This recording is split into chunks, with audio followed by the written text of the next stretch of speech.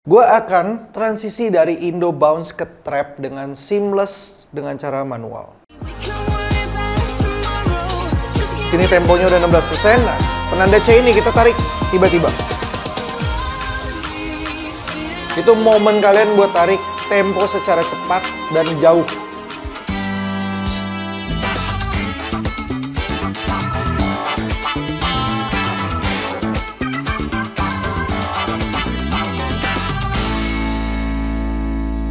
Halo guys, welcome to Doms DJ Channel. Ketemu lagi sama gue Mandela. Dan gue hari ini akan kasih tahu kalian salah satu combo creative mix yang sering gue pakai dan ini easy banget buat kalian pakai. Sebelum gue lanjutin, gue mau kasih tahu buat kalian yang bingung mau download lagu DJ, kalian bisa ke www.kupingdj.com karena di sana lengkap banget.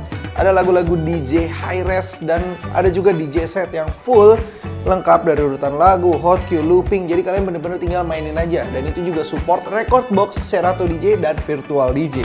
Oke, langsung aja nggak usah pakai basa-basi. Di sini gue udah siapin ada dua lagu. Di deck sebelah A ini ada lagu Till It Hurts. Ini editnya dari Steve Chris. Dan untuk di sebelah kanan ini ada Till It Hurts yang original Yellow Claw dengan BPM di 145. Dan kalau kalian lihat di deck A ini lagunya ini ada di 130 BPM. Gimana caranya kita transisi dari 130 BPM ke 145 dengan seamless? Sebenarnya cara ini mudah dilakukan dan akan seamless karena kedua lagu ini sama-sama Till It Hurts. Jadi kita akan memanfaatkan situasi itu. Di sini kalau kalian lihat ini kan Till It Hurts yang sebelah kiri ini genrenya editnya jadi Indo bounce.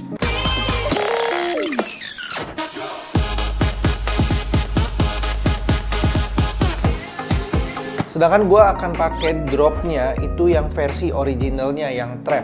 Kenapa nggak langsung aja play yang original kita mixing? Karena sekali lagi ini untuk case ketika kalian misalkan let's say lagi mainin satu set yang range BPM-nya 130 sampai 133 tuh. Kan agak susah kalau kita langsung nge-play-nya di 145 kayak gini.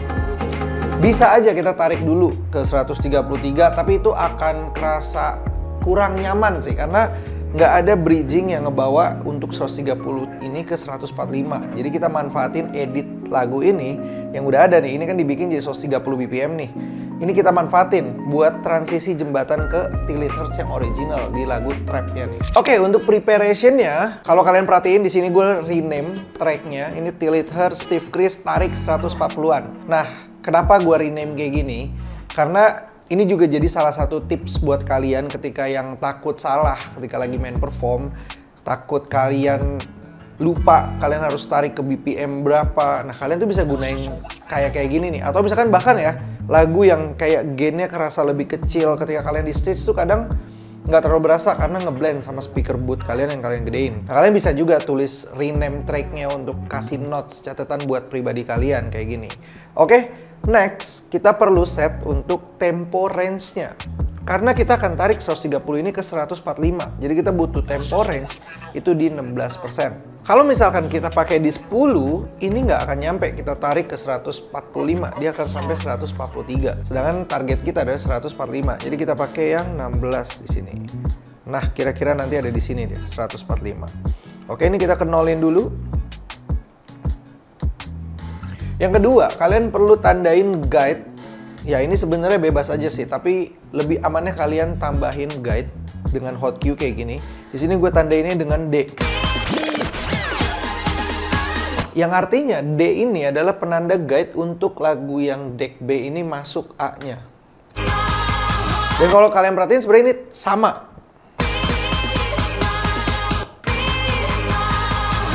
Makanya akan terdengar seamless karena kita gunain tracknya ya emang sama. Bagian part itu vokalnya tuh sama. Setelah itu kalian juga bisa kasih tambahan guide untuk kapan kalian harus tutup tracknya. Di sini gue tandainnya E.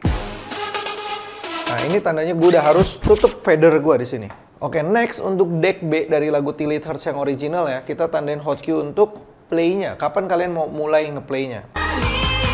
Nah di sini kan gue tandain nih A.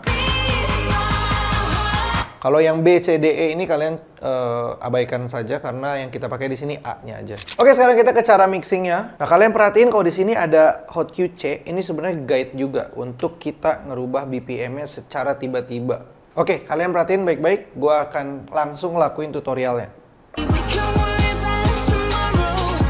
sini temponya udah 16%. Nah, penanda C ini kita tarik tiba-tiba. Itu momen kalian buat tarik tempo secara cepat dan jauh.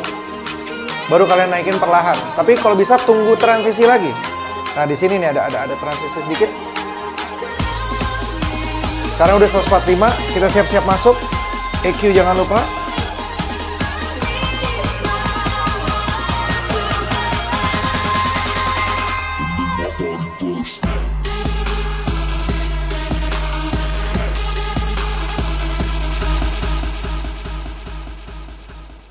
That's it, caranya gampang banget dan ini kalian juga bisa terapin di lagu-lagu lain yang mungkin case-nya kayak gini, kalian punya editnya yang 130, terus lagu original sebenarnya di 145, dan kedepannya juga sebenarnya kalian bisa juga pakai genre lain. Kalau di sini kan kita akan pakainya nih tadi Indo Bounce ke trap. Kalian juga bisa terapin ini, let's say dari Indo Bounce ke hardstyle mungkin yang 140 ke atas, bisa banget.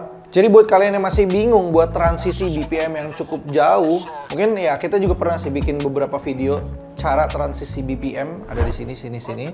Nah, itu linknya juga ada di deskripsi, kalian bisa cek.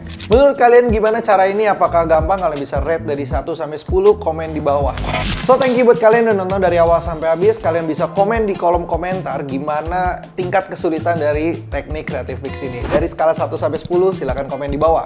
Kalian juga bisa like kalau kalian suka, dan kalian bisa dislike kalau kalian nggak suka. So, Doms DJ, your daily DJ updates.